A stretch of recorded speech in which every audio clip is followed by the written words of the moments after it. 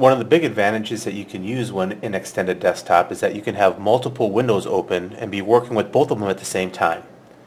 As an example, I can do some research and I can have a Word document open and also have a web browser open. So I'm taking my Word document, but I'm going to move it over to my second monitor.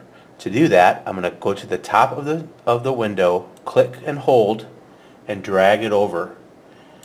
And now I have Word on my right screen.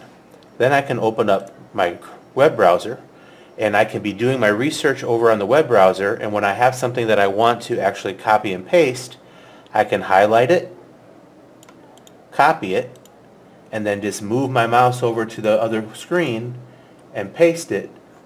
This way I'm not having to open and close, minimize, maximize things all the time. It's a great time saver.